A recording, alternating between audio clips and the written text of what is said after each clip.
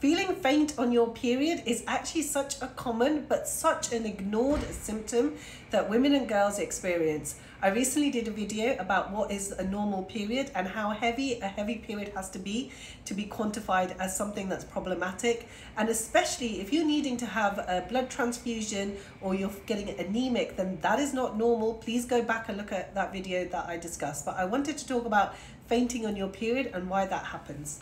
The major reasons why you could feel faint on your period is because of pain, heavy bleeding, or hormonal changes. So let's break those down. The reason we feel faint is because of a vasovagal response, or otherwise known as syncope. Now, the reason that happens when we're in pain particularly is because if you think about it, when you're having your period and your womb, your uterus lining is contracting in order to get rid of the lining of the womb, you release prostaglandins. High level of prostaglandin is what's causing that cramp, but also when the prostaglandins are whizzing around your bloodstream, it also impacts on your cardiovascular system. So your heart has to pump harder and harder in order to get the blood flow around. And when it doesn't take the time to do that, or it's going a little bit faster than it should, you get micro fluctuations in blood pressure, which means that the pressure going up to the brain in women, particularly when they're having their periods, can be that they feel rather faint, or they get syncope, or otherwise known as vasovagal. If you're having heavy periods, then that could also lead to a high level of blood loss. Losing blood can make you anemic, which means you can lose red blood cells like this. Having anemia can mean that you actually lose oxygen, because these blood vessels, one of the great things that they do is they take oxygen. Now, this happens on a smaller level, even microscopic changes. We believe that when you lose oxygen, your brain function realizes that, and that can also lead to fainting. Hence why with anemia, not only do you feel faint, you feel tired, fatigued, your memory might become affected. You might feel slightly more thirsty because your body wants to rehydrate yourself to increase the blood flow.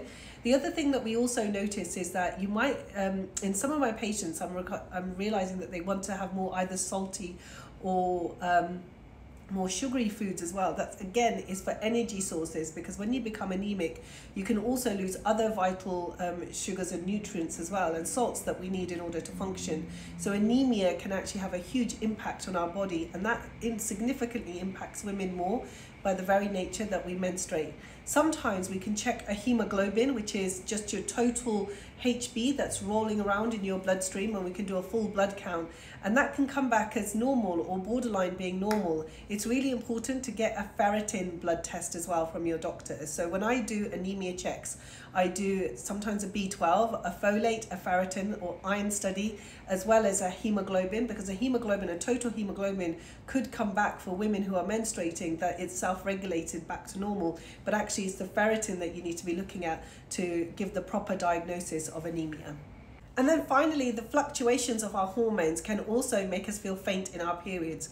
We do know that estrogen or estradiol, there's different components to estrogen, that is actually an anti-inflammatory properties. We also know that our immune system uses estrogen as an immune modulator. So if you think about it, if you're having periods and your estrogen is dropping as well, which means that you can't fight off things and you're becoming slightly dehydrated, or there are other things that are going on affecting your metabolism, you can feel really tired and fatigued, and then that can also make you feel faint because it puts further pressure on your cardiovascular system. These are the things that we really need to be talking about, and not just fobbing off for individuals that feel faint. Like this person has said, look, I literally fainted in my chair at work from having a heavy period, because this will impact your life, your quality of being able to do things. You might even refrain from going out the house, or imagine if you wanted to participate in sports and you're not going to do that. That's why it's so vital to persevere. Keep a symptom diary, track your periods, go and see your GP, somebody like me who does women's health. It might not actually be the GP, it might be the nurse specialist at the practice, or a locum doctor that has come in on that particular day that is doing women's health. And then by tracking your periods, and also by tracking how much you're losing, a good rule of thumb that I use with my patients is I ask them how many tampons or how many pads do they change every hour. Now, I know some of the new tampons and pads have that technology in them which coagulates the blood, so it's important to know whether you use a light flow, a moderate flow, or a heavy flow, because I ask that specifically of my patients.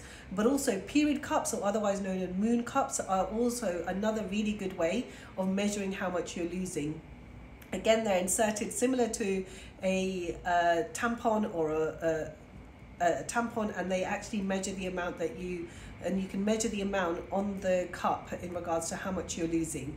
That way, by keeping a clear diary, you almost have to be the investigative person yourself, because going to the doctor and saying, I have heavy periods, doesn't always necessarily mean that you'll get the answer that you're looking for, because we need to quantify the reason why you're getting your heavy periods. And if you want to have further information, because I could waffle on for all day, I've got so much advice and hints and tips in this book, so go ahead and have a look. Okay, bye.